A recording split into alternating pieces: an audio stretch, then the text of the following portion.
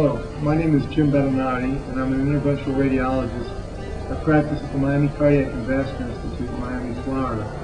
I'm this year's scientific chairman for the annual meeting, and next year I'll be the annual meeting chairman. This meeting we have a lot of new and exciting topics, and we think that we can reach out to a lot of the interventional radiologists practicing throughout the United States. Some of the hot areas this year have to do with women's health, and we have a special initiative to focus on issues that have to do with women's health, such as fibroid embolization, pelvic congestion, and the way peripheral vascular disease affects women specifically. We have a big focus also on venous disease, and we are, as a society, currently getting more and more active in treating varicose veins and chronic venous reflux. As you know, this is very debilitating for a lot of patients, and this provides us an opportunity to really interact and impact on patient lives and improve their health and well-being.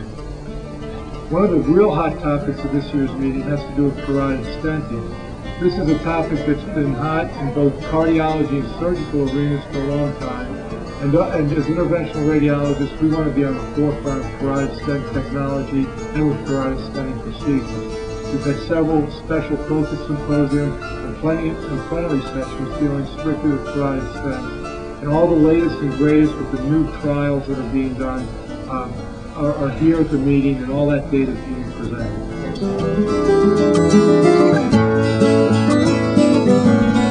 Abdominal aortic aneurysms are currently being treated throughout the United States with endografts.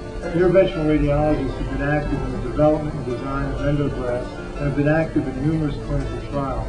At this meeting, outcomes of endografting are being presented, and the other area that's very important to interventionalists is how to treat the complications of endografts. Management of endo leaks and endograft complications are something that we're very active in as a society, and one can learn quite a bit at this meeting about these issues and the best way to manage them. Many interventional radiologists are looking for alternative practice patterns, and one of the new concepts that's being explored at this meeting is taking interventional radiology to outpatient and freestanding office settings. We've had special symposium dedicated to helping radiologists design and create new practices that can tailor their needs.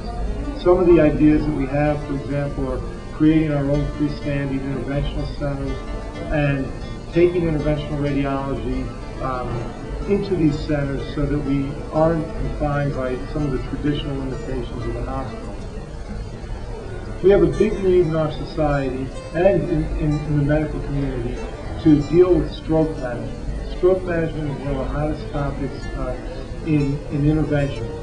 This is an area that in the past has been primarily done by neurointerventionalists, but more and more general interventional radiologists are getting into stroke management.